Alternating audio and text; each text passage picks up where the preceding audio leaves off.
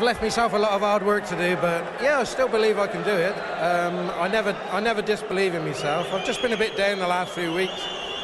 Things just haven't been going right for me, and it's hard. The more games you lose on the trot, the harder it gets. I believe Rod Harrington had a word with you, trying to G you up a bit and put the fire back in your belly.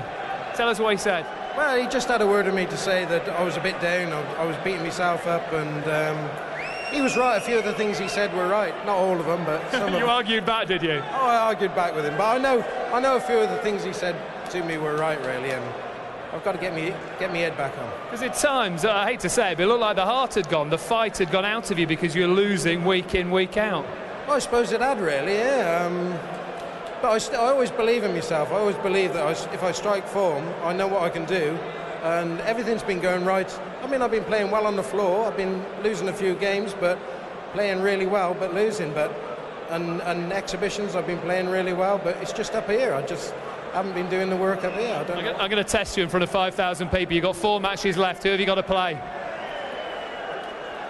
Taylor, Wade, Baxter, and one more.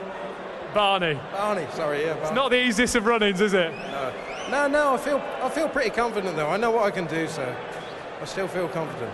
Well done. Good to see you back in winning ways. Ladies and gentlemen, put your hands together. Terry Jenkins, everybody. Up next.